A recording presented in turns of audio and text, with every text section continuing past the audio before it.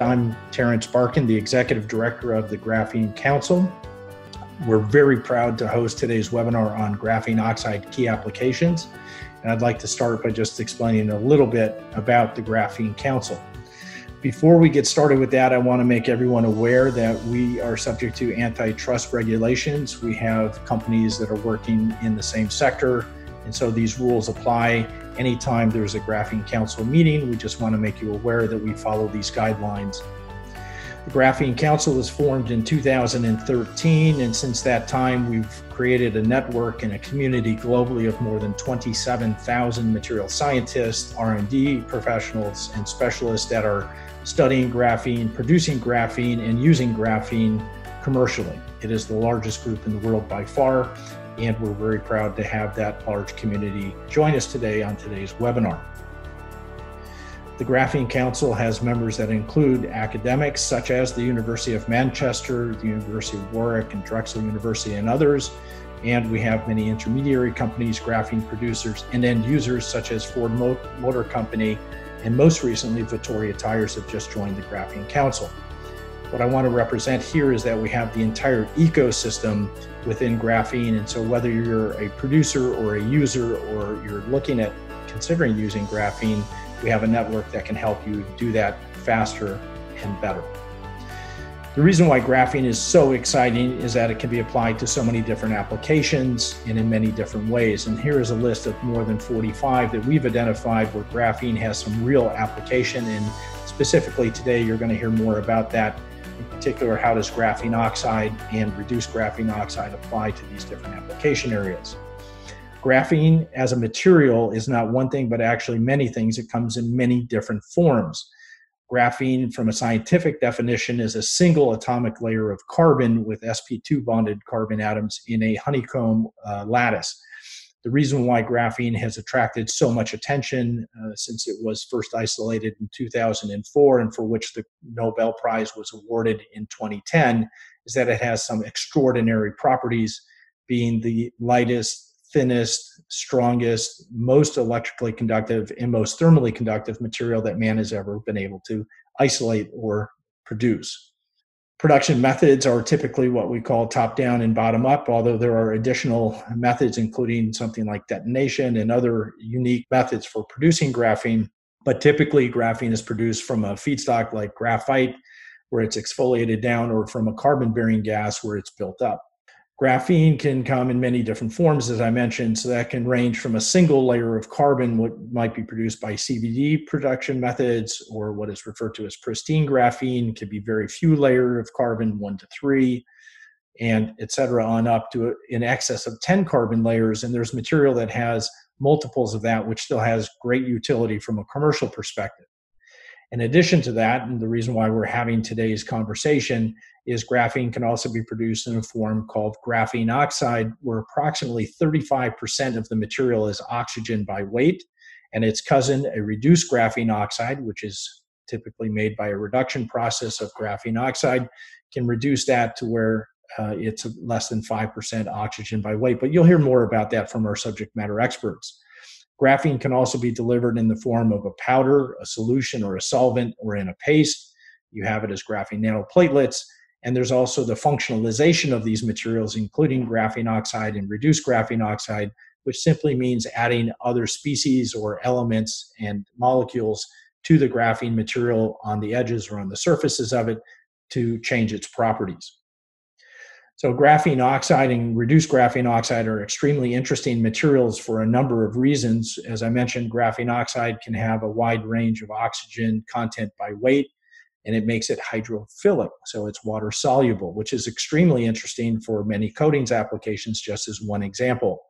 It also turns graphene into an electrical insulator. It can be comprised of single or very few layers of carbon, and it can be functionalized, whereas reduced graphene oxide has the oxygen reduced or removed out of it to bring it down to maybe 3 to 8% by weight, and it makes it hydrophobic. It also turns it into an electrical conductor. It also consists of single or very few layers of carbon, and it also can be functionalized. And the reduction process, which again you'll hear about in just a moment, can be done after the graphene oxide is produced, but before it's used in an application, or it could be actually done in situ where the oxygen is reduced after the graphene oxide has been applied. So that gives you a lot of different production flexibilities and application flexibilities. So that's just a very brief overview. And now we're going to hear from Dr. Bayan from Standard Graphene. I'm going to stop sharing my screen. He's going to start sharing his presentation, and he'll talk about the material that's produced by Standard Graphene and the application areas, a few of the application areas that they have found for that material. Hello, I'm Chan Byun at Standard Graphene, and I'm working as a senior researcher there. And good morning or good afternoon for everyone. And especially I'm thankful for you all of guys as well as Harris for providing us a great opportunity for introducing our recent activities and our company. The contents consist of three parts: the company overview and the main body, the three application areas and studies, the water treatment, textile coating, and heat dissipation coating. And finally, I will talk about some other activities. So let me briefly introduce Standard Graphene. Standard Graphene has been over 8 years since our CEO, Lee, started the company. We are located in Ulsan, Korea, and main product of us is graphene powders, the GO, the graphene oxide, and RGO, reduced graphene oxide powders. The overall capacity is about 2.5 tons per year, including GO and RGO.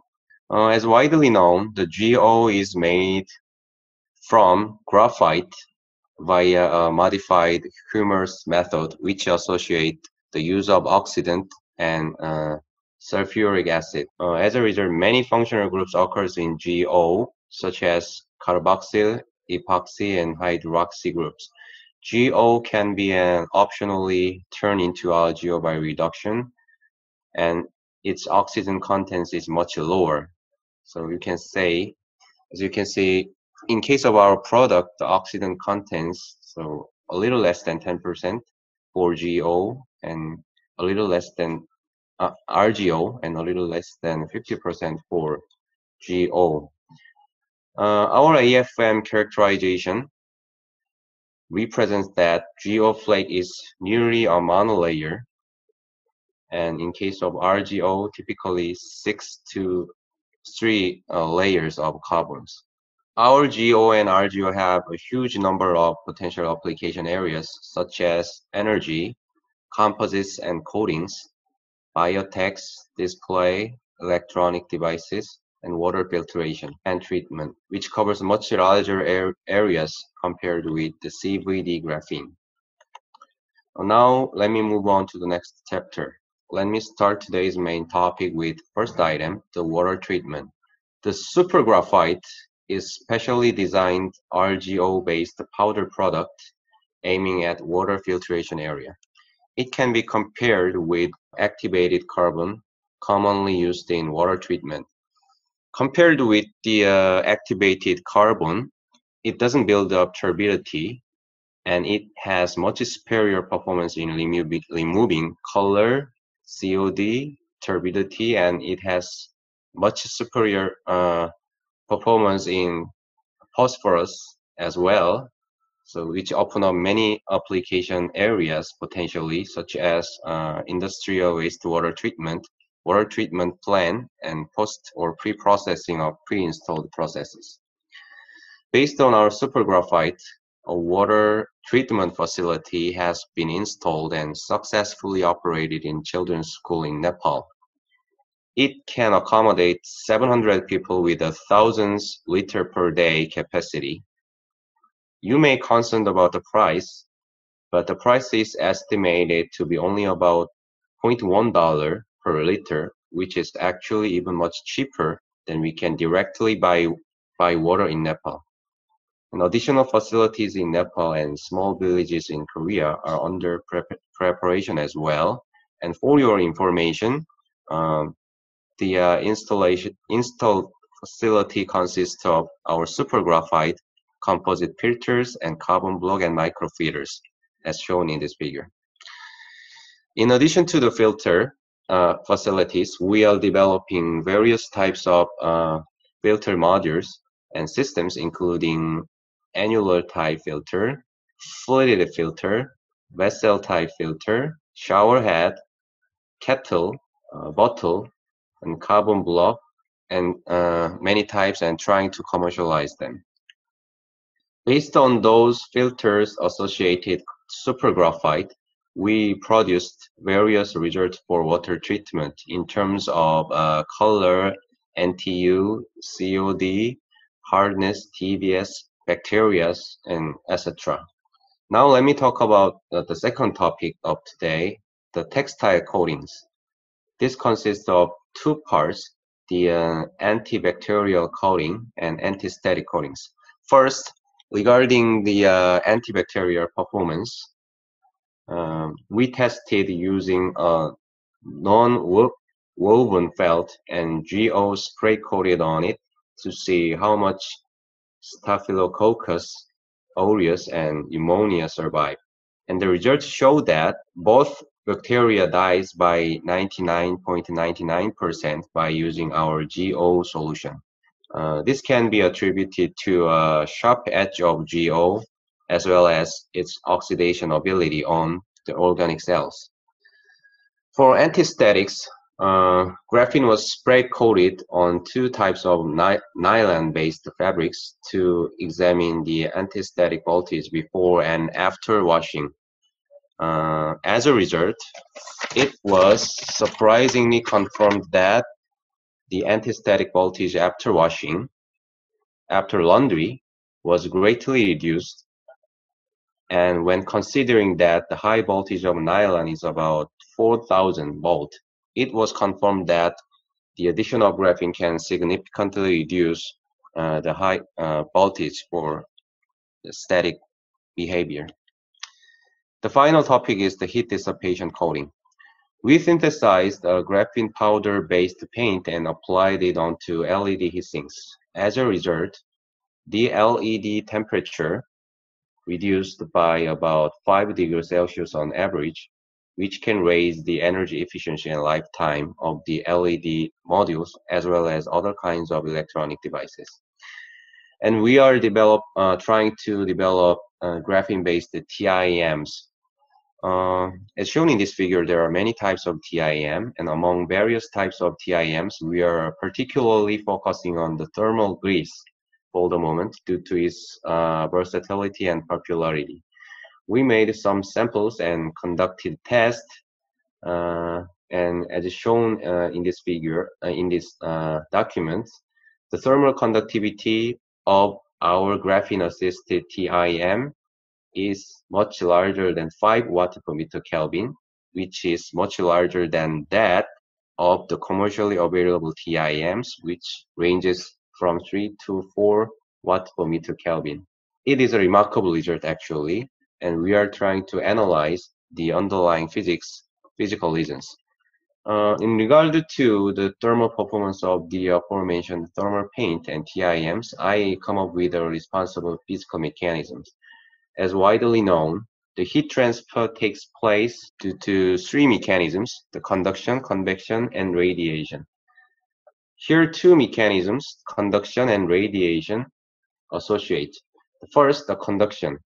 As shown in this figure, only 0.005% of the graphene can cover the metal surface by half.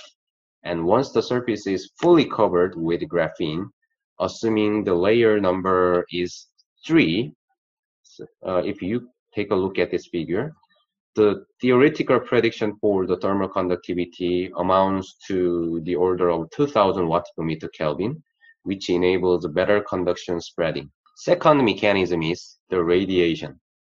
According to the famous Stefan-Boltzmann's equation, the radiation heat transfer is proportional to a surface property called emissivity, the epsilon. Albeit it depends on situation, the emissivity of graphene is thought to be high. Of course, it depends on the layers and other circumstances. So it approaches almost a unity. So it may enhance the radiation heat transfer as well, as far as I postulate. Finally, I will introduce some other activities. There is an institute called CRIS, Korea Research Institute of Standard and Science, a kind of a Korean NIST.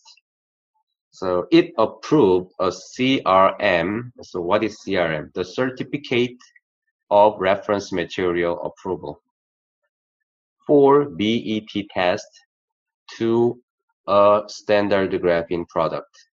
The BET test is a popular characterization method for nanomaterials, which is used for measuring the specific surface area. For your information, there are three nanomaterials which gained the CRM from CRIS for BET. Among them, our graphene product is the only material which is produced domestically in Korea.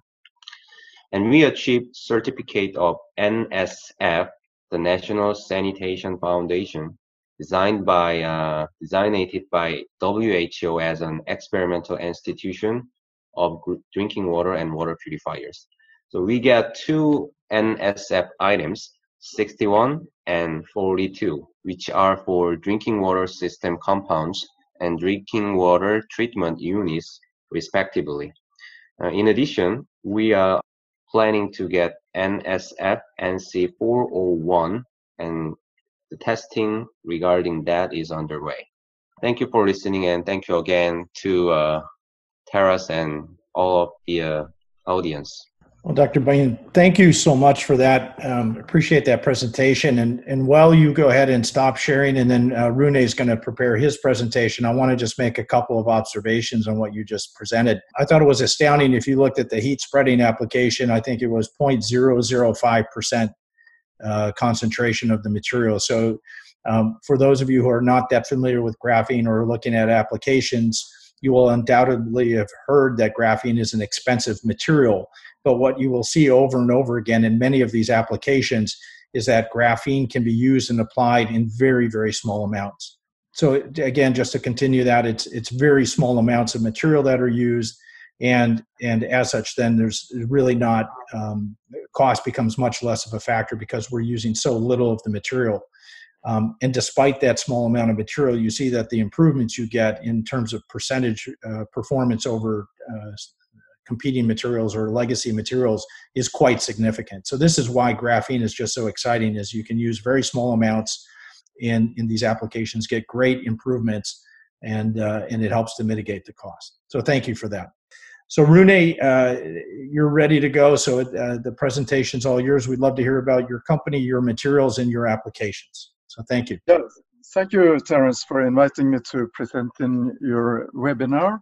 So we started working with graphene oxide already 12 years ago, making 1 gram.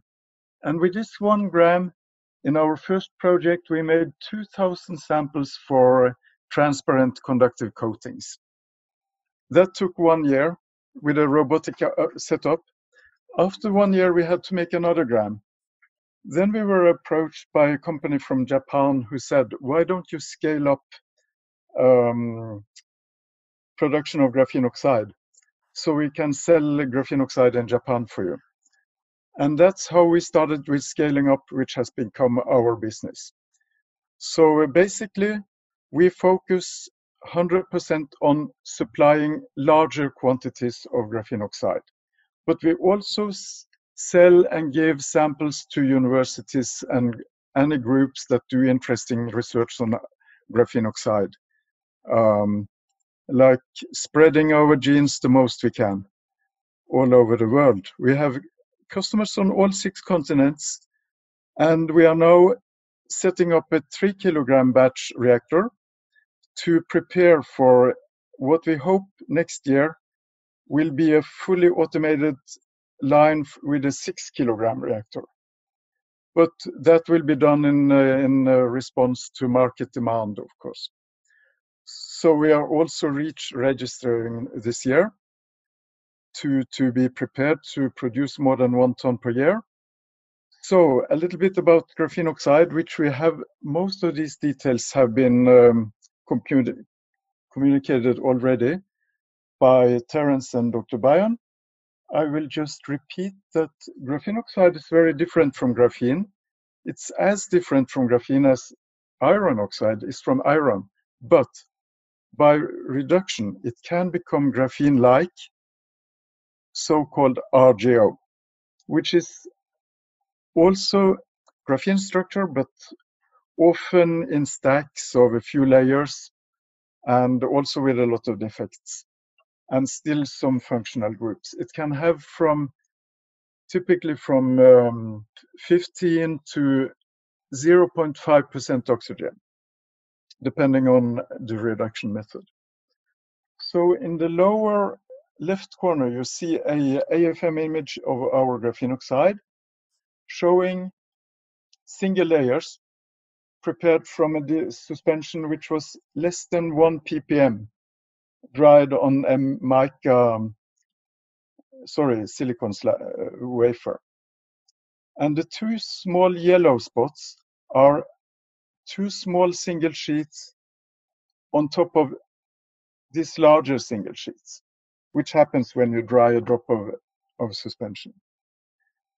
So on the other side here, we see reduced graphene oxide, magnification of 1 million, showing a peculiar cellular structure, which is typical of a thermally reduced graphene oxide, with stacks of, on the average, 6 layers.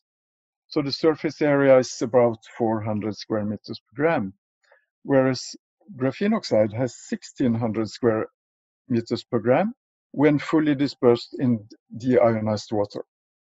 So we come to applications. Actually, I looked up historical data of applications published already in the 60s, and those were water filtration, interestingly, which I guess people generally don't know was proposed in the 60s. And the other application proposed in the 60s was rocket fuel. I've not heard anybody talking about that now.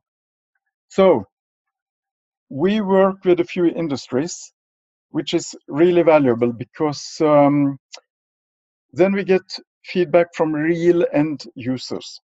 So the first one is Aura Sound in Canada, who make loudspeaker membranes. These loudspeaker membranes is almost like nano chipboards.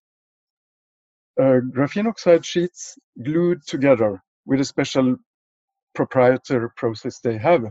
And these loudspeaker membranes will have a potential of 500 million membranes per year for mobile phones, smart loudspeakers, and all that sort of things. So they will save energy, and the performance is much better than cheap aluminum and paper membranes. The other partner we work with is Provexa in Sweden, who had already, when we knew them, developed together with Chalmers University in Sweden, graphene oxide coating, which is, according to another Swedish company, industrial company, the best anti-corrosion coating they ever saw. It's used now typically on lamp brackets for Scania trucks commercially. The consumption is not that large because this layer of graphene oxide is so thin, they probably coat approximately a few hundred square meters with 1 gram. The next one, we established 7, 8 years ago a company to utilize graphene oxide in batteries. And we landed on working with lithium sulfur, where it was already known that graphene oxide has a role in stabilizing sulfur in the cathode. So lithium sulfur batteries can potentially be used in aircrafts, and they are already used in some drones because the mass is potentially half lithium-ion batteries.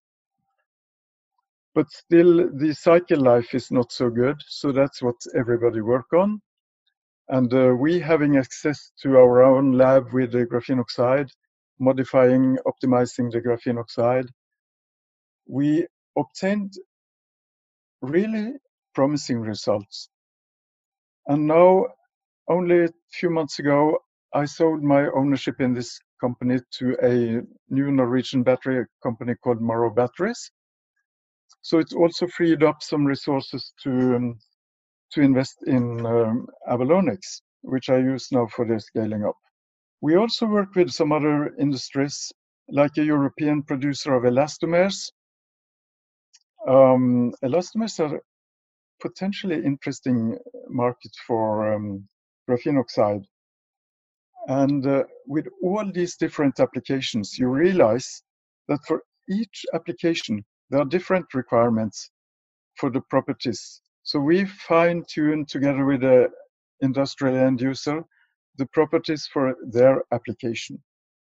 So that's our business. We don't try to develop any products. So now we do what we are best at, producing graphene oxide, and we're working with the end users together. So there are lots of applications out there. Polymer composites, antibacterial, antiviral coatings, of course, this year.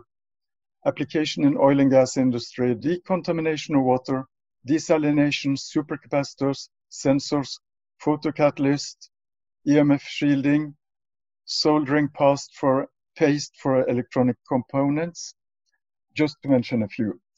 So somehow my task is to sort out and find out which of these have potential to become real industrial products, not to waste time on things that have no future. We recently developed a glass coating, RGO coating for glass fibers, which I think have potential in composites or reinforcement in plastics, polymers. And also one of our researchers made this graphene oxide covered with tiny titanium oxide nanoparticles. And similarly, we have another researcher who made graphene oxide with magnetite nanoparticles that make them easy to separate from water. So we do that sort of things, but we don't do the final products. We also participate in a lot of collaborative R&D projects, European projects, and Norwegian projects. So we have one for thermal interface materials with some partners in England. We are doing an internal project with Sintefir for electrospraying thin, super thin coatings of graphene oxide together with other components. A mononet project with partners in Romania to use graphene oxide for nonlinear optics on glass, typically stop laser beams penetrating glass. Karmov CO2 capturing EU project with many partners from all over Europe. Heroic, we have a project with Audasound in Canada to optimize further graphene oxide for the loudspeaker membranes. We have a project with partners in Greece in GEO and RGO for asphalt. We have a project with partners in Taiwan and Europe for fuel cell membranes. And finally, one EU project to we make the reduced graphene oxides, another partner makes the inks to print sort of features to monitor body functions. So here's my contact information. Please contact me whenever. Rune, thank you. That's I think that last slide in particular demonstrates the versatility of this material and the wide range of applications. Please note that our next presenter had some audio difficulties, and we apologize for the sound quality. Thank you for your understanding. Great, thanks, Terence. So good morning, good afternoon, good evening, people. Thanks for joining. I'm Mike Butler, work for William Blythe, and I'll tell you a bit about our company, Graphene Oxide, and I'll give you a couple of example applications. So before we start, I'll say thanks to Jack Carroll and Cameron Day from our company for their help with the presentation. Right, so we're somewhat different, I think, from most graphene and graphene oxide companies. We're 175 years old, founded in 1845. We're actually a specialty inorganic chemicals manufacturer based in the northwest of England. So we were started out as part of the textile industry back in the 1800s.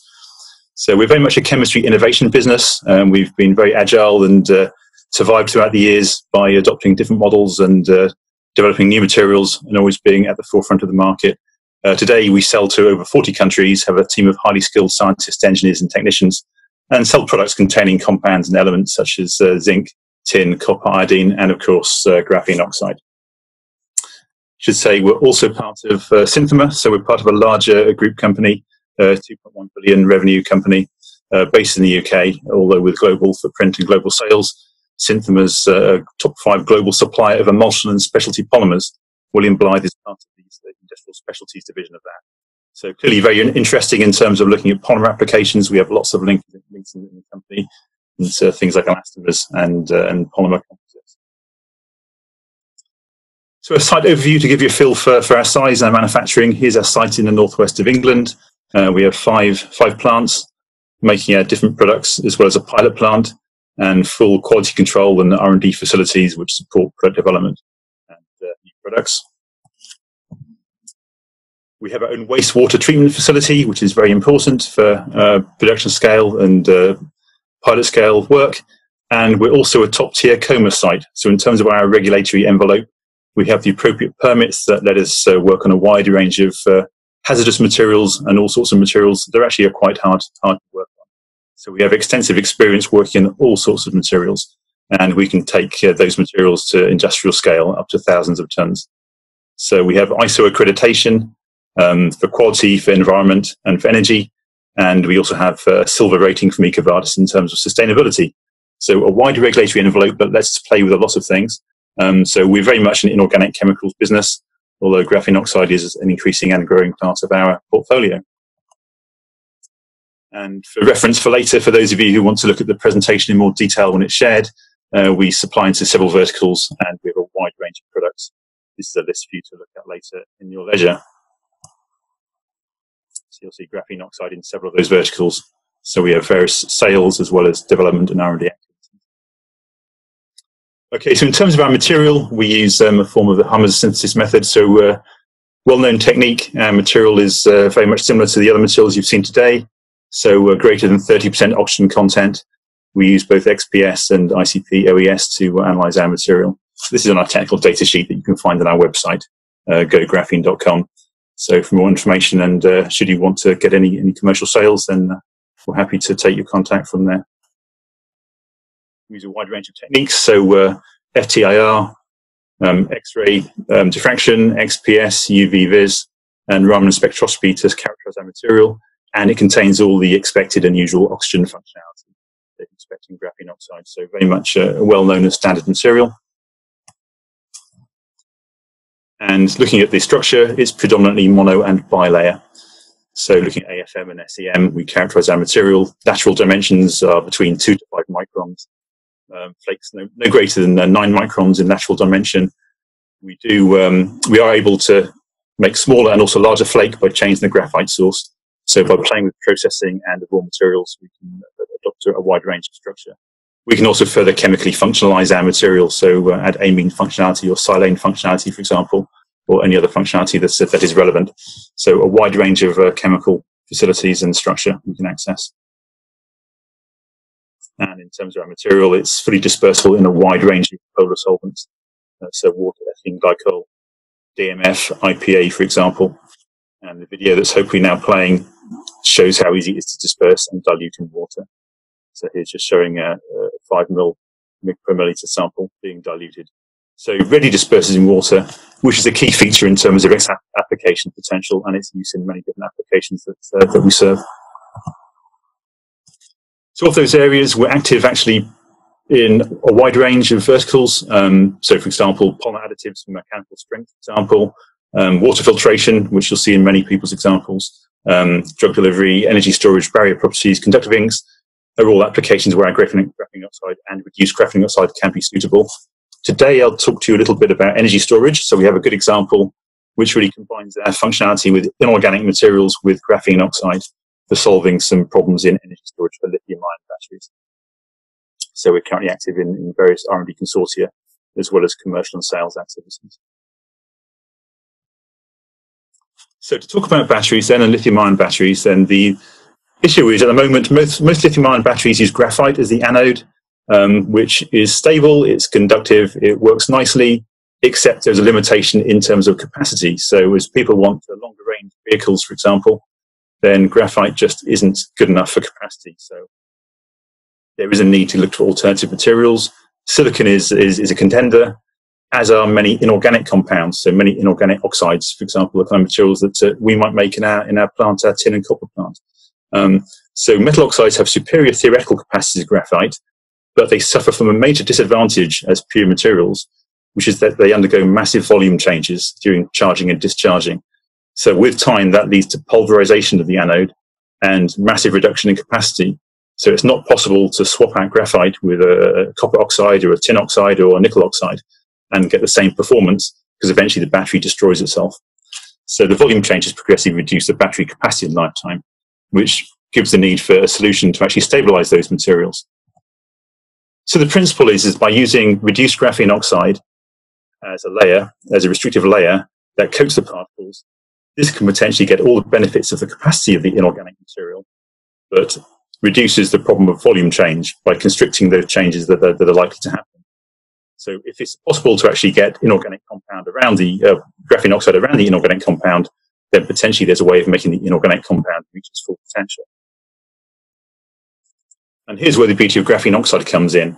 So a lot of these inorganic oxides are made using precipitation chemistries in water. So mix reactants, precipitate out the metal oxide, separate it, and that's your material. Well, the nice thing about graphene oxide is that it can be put actually in a reaction during the process. So as the metal oxide or the metal compound is forming, then graphene oxide is actually there, present in solution. You can then add either hydrazine, for example, to chemically reduce the graphene oxide to reduce graphene oxide, or in a process, post-process step, you can thermally reduce it. So potentially it's possible to add graphene oxide very, very easily in the process step, form the inorganic active material, and then end up with either post-processing or a further chemical step, the appropriate functional form of graphene oxide, which is the reduced graphene oxide. And furthermore, by actually changing the process conditions and the chemical conditions, it's possible to get different kind of morphologies. So, for example, it's possible to get inorganic materials co-precipitating with graphene oxide to make an intimately mixed material. It's possible, by getting the ratio of sizes right and the reactant concentrations right, to wrap graphene oxide and then reduce it to get reduced graphene oxide around the inorganic.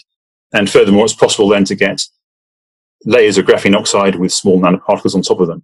So by very simple changes in process conditions and reactant conditions, it's possible to mix graphene oxide in, get multiple different morphologies, and get the appropriate function at the end of it. In our case, we're looking at wrapping, but it's easy to get other morphologies as well. So the work that we're looking at here is published last year. It was work done with the National Graphene Institute with Professor Dreif in Manchester, and it was looking at our copper oxide that we produce and seeing how that actually mixes with graphene oxide and then can be reduced to improve the performance of anodes and the electrochemical performance with reduced graphene oxide. So you can read this paper. The reference is here for you to look at later. I'll take out some highlights from the paper just to give you a view for how it works. So the principle is, in the paper, we looked at different conditions. The very basic situation was to take the reactants, form copper carbonate, and then calcine that to make copper oxide. That's the base material. And we then looked at different variations of adding graphene oxide and reducing it to make a reduced graphene oxide and copper oxide mix to see if we got better performance in anodes made with those materials compared to copper oxide by itself. And the control sample is one where we have a carbon source from glucose. So today the results I'll show, this is about an hour's presentation in its own right, but the results I'll show today are basically the copper oxide material compared to one of the routes whereby we added graphene oxide into the reactant feed and formed a copper carbonate and graphene oxide, then further reduce that to make a reduced graphene oxide copper oxide mix. And you'll see the Raman shifts there show the presence of graphene oxide in all of those samples where we expect it to be. So it works in terms of forming graphene oxide. And we can add that to copper oxide. So the SEMs look like this. Here's the pure copper oxide by itself. Very beautiful spherical kind of aggregates of spicular crystals radiating out in a spherical kind of a morphology. However, when we look at the electrochemical performance in the anode, we'll see the starting capacity is pretty much as expected. But after about 46 cycles of charging and discharging the battery, then we see reduction to less than 80% of the capacity that's there originally. So that's a benchmark, that's the standard. Once the capacity goes below 80%, then the battery is seen as getting to the end of its life. So clearly 40 cycles, 45 cycles isn't good enough for commercial application. Therefore, copper oxide by itself isn't good enough to use by itself.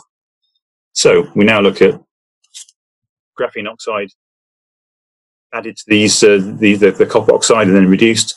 And what you'll see highlighted by the arrows in the SEM is the sheets of graphene oxide actually wrapping around the copper oxide structures.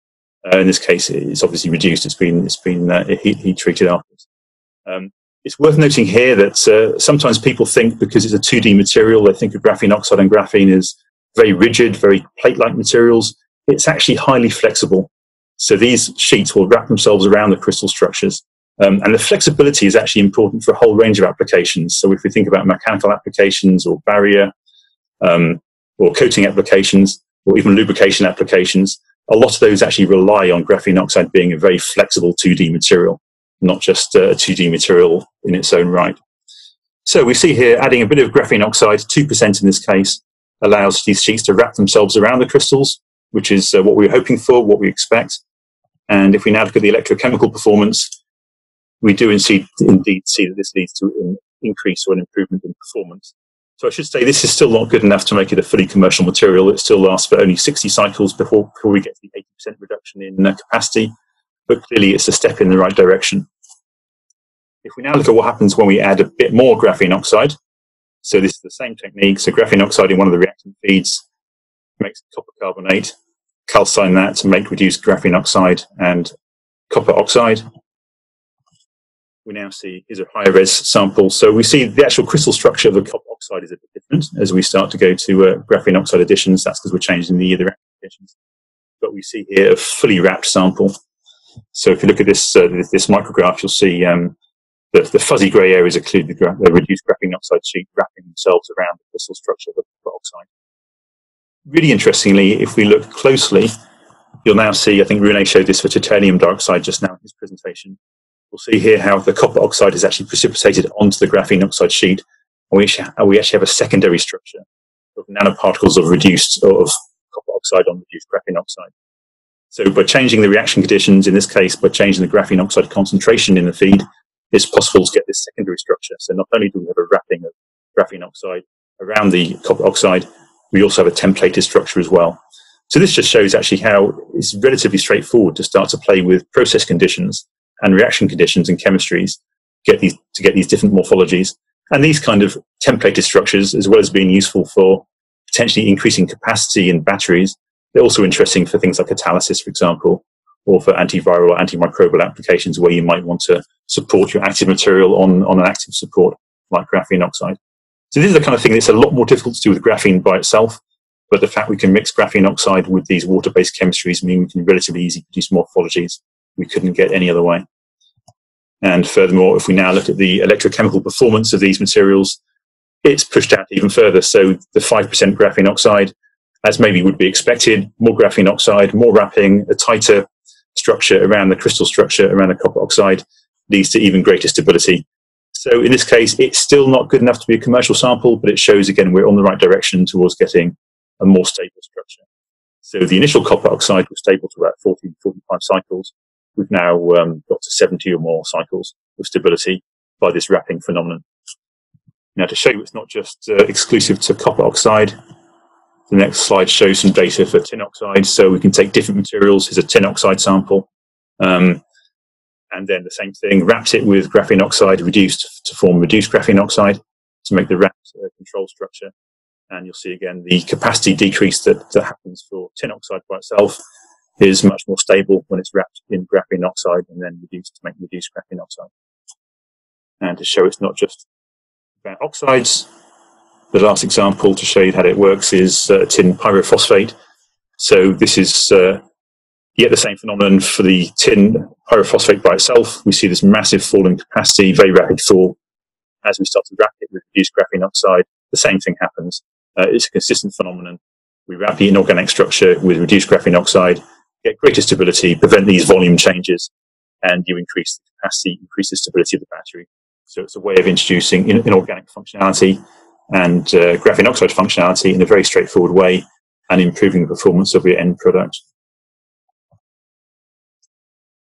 So we've got many examples across different industries. We can talk about other ones as well, but for all those applications, we have application data that demonstrates that adding graphene oxide and or reducing to reduce graphene oxide does give demonstrated benefits. Underpinning this is a high quality material, and we're really ready for many challenges. Very much as Rune said, lots of application areas to look at, a lot of potential. Interesting thing, graphene oxide, it's not always a replacement for graphene. Graphene oxide, when it's reduced, often the properties aren't quite as good as graphene, but often they're good enough. So the ability to easily process, then make functional is a real selling point and a real benefit of graphene oxide. So with that, thanks for your attention, and here's my contact details. If you want to find out about ourselves, look on our website, dedicated graphene oxide website, tell you about Geo, contact myself for more application data. Very happy to talk about any of these aspects, including our inorganic materials. Thank you very much, Terence. Back to you. Well, Mike, thank you. And again, your presentation just underscores what we've already seen, is that graphene oxide and reduced graphene oxide are extremely flexible materials that can be used in many different applications. And I think you're able, with your detailed presentation, to really show why. So we're going to go through some Q&A questions here. The questions. So one of the questions that we had was using graphene in aqueous acrylic applications, and making those materials electrically conductive, or at least anti-static. And so, and this would be a question for any of the three of you, and I know this has come up in other applications wherever color is important. So we're adding graphene materials at low load factors. Do any of you have any experience with using graphene, let's say in coatings or paints, to achieve anti-static or electrically conductive materials, how it affects the color? Let me answer. If we apply the GO on the textiles or fabrics, so it becomes a little like a yellow-brown. But we can figure out that there is some powders-like things, but at least it is transparent. So we can easily see that it is transparent. So unless we look deeply into the textile using optical microscope, we cannot see anything. So because it is transparent. Okay. But by using the optical microscope, we can figure out there is some yellow-brown things. So if we use a GO, the color change is not significant. But if we use RGO for the coating of some materials, then it becomes black easily, even though we apply very low weight percentage, generally. So this is as a coating on a textile? Yeah. Okay. And what about other applications? I don't know, Rune or Mike, if you have experience with using these in coatings. So most of our coating applications, again, it depends very much on the concentration and the thickness and the formulation, actually. So we have some applications at low loadings where it effectively is transparent to the naked eye. We have other applications where, as Dr. Bayon says, you start to get a yellowish or a brownish tint to it. So it very much is application dependent. Okay. And Rune, do you have any? When we worked with the transparent conductive coatings, the requirement was that I think 80 or 85% of the light should pass through, which corresponds to about 10 layers of graphene. Right. Because each layer of perfect graphene would absorb 2% of the light. Right. So that brings up another application. The original question was about, more like a colorant, a kind of acrylic coating. But when you mentioned transparent electrodes, which is yet another application, then you're right. You're in that 2% per layer of carbon feature. Dr. Bayon, there was a question that came up about textiles in particular, and if anybody's been able to actually incorporate graphene into the fibers themselves. So this would be like melt mixing or into the polymer before the fibers are spun. I know that there are some applications or companies that have done that. Have you had any experience with that? Into the polymers, not coating, you mean? Yeah, so it's incorporating graphene right into the fiber material itself, so it becomes part of the fiber as opposed to a coating. Right. Yeah, we have some experiences, especially in terms of the strength enhancement. So we have some experience about the PET fibers plus our RGO powders in order to have an enhanced mechanical strength. And this is not related to anti-static things. So in terms of the strength, so the tensile strength has been increased about 30 to 40% by incorporating our RGO powders. And other generally related to mechanical strength, anti-static and antibacterial things. Yeah. Excellent. What I'm going to do, I'm going to pose a question to each of the speakers a little differently because we have so many questions coming in. So, Mike, I'm going to see if maybe you can handle this one. There's a question regarding using GO or RGO for membranes, for polymer membranes. Do you have any experience with membranes in particular for like food applications? So I actually have experience from my previous job actually in that space in terms of barrier properties. So yes, I mean, so interestingly, graphene oxide and graphene for membranes and barrier properties, it's actually a relatively interchangeable application in many respects. So there are some applications where graphene is absolutely essential. You need the electrical conductivity, for example, or particular thermal conductivity. There are some where what you need is a flexible 2D material that can overlap and overlayer, in which case adding layers of the right size, so flake size is very, very important here, and formulation is very important. It's possible to get a multi-layer barrier material on polymer membranes, for example. So graphene oxide is a nice example here where it's relatively interchangeable with graphene in that respect. So let's continue on with some of the questions. One of them, Mike, I'll stick with you on this one because you mentioned the battery applications, and hopefully Rune can come back because he also had the graphene sulfur or the lithium sulfur battery applications. Have you seen this go into production yet, or what is the commercialization stage? Are you working with battery manufacturers at this point? So we've got a variety of projects, some private and confidential, others are public domain. They're part of funded consortia. This is very much low TRL, so it's very much early stage, looking at getting application data and demonstrating the feasibility. So as you saw from my presentation, I showed the public domain information from a published paper, which those materials clearly weren't commercially viable because the stability wasn't good enough, even with a graphene oxide wrapping. But there are various other tweaks and things you need to do in terms of reaction condition and so on, and processing that would then improve performance. So these are very much early stage development projects, but compared to where it comes up with silicon, for example, which is the lead candidate, but they're still very much viable for certain niche applications. So the battery sector, I mean, this is worth hours of discussion in its own right. The battery sector is complex because there are many niche applications as well as the mainstream automotive electric vehicle applications. And each one often needs a certain type of cathode or anode material or certain specialty material. And that's often where graphene oxide and graphene might fit in. So I think Rune talked about lithium sulfur for drones, for example, which is a niche application for batteries. Lithium sulfur is clearly very, very suited for those kind of applications, probably less so for mainstream automotive. Likewise, inorganic metal oxides, same kind of thing. So they all have their niche to fill, but they're very much earlier stage than later stage, I would say, at the moment. Thank you, Mike. And Rune, thanks for rejoining us. We were just talking about graphene for batteries, and you had mentioned the lithium sulfur battery chemistry that you are working on.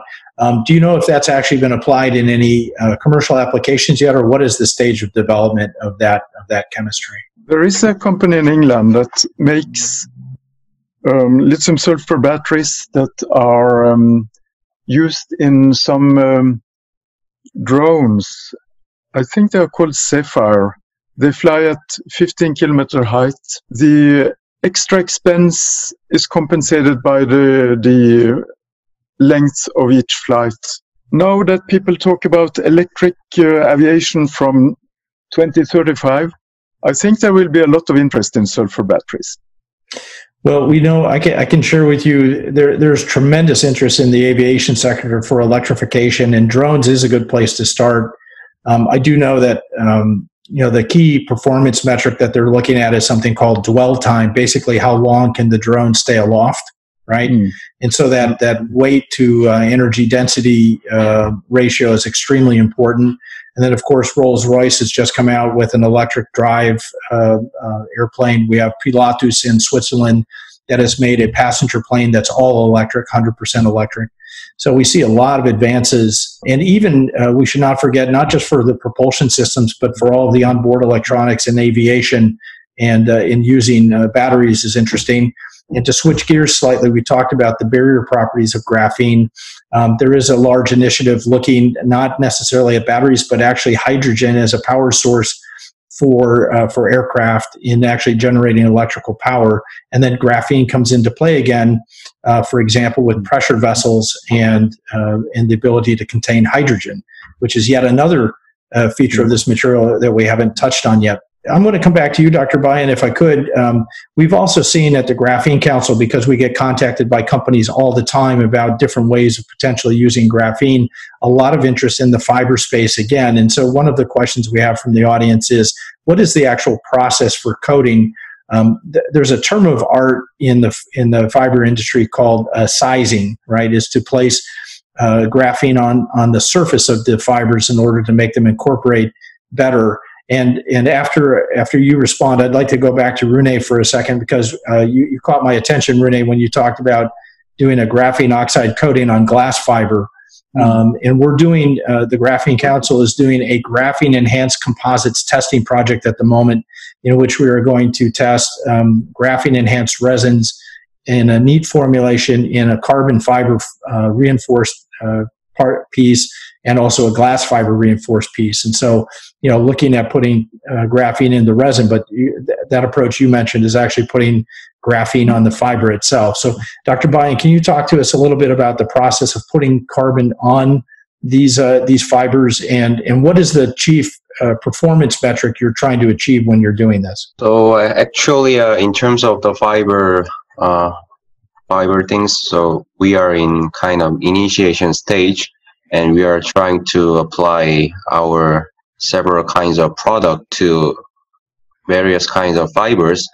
But so far, it is like a confidential, because we are preparing some commercialization. So okay, that's a common theme with graphene. There's so much more, and this is a little bit frustrating for us sometimes. There is so much actually going on in development inside companies, and we even have very large member companies in the Graphene Council that we don't disclose that they're members of the council, because they're working on graphene as an innovative technology, and they don't want anybody to know that they're even working on it. But there's a lot more going on. But sorry, you can't share that. But Rune, can you talk a little bit about the glass fibers and the coatings, and why are you doing that, and has it been applied to any applications yet? Yeah, the last thing first, we haven't really tested yet, but we have ideally the coating should be only one layer of graphene. So with a few grams, you could coat kilograms of glass fibers. Yeah. And the idea is to convert the surface of the glass from being hydrophilic to hydrophobic. Okay. So that makes sense. Think it would not affect the strength or anything, but the adhesion between the polymer and the glass. Yeah, that's quite interesting. And I think, from the composite side, I know things like interlaminar shear is quite important. Impact resistance is quite important. We know that the fibers are the primary strengthening agent in those composites, so that's quite interesting.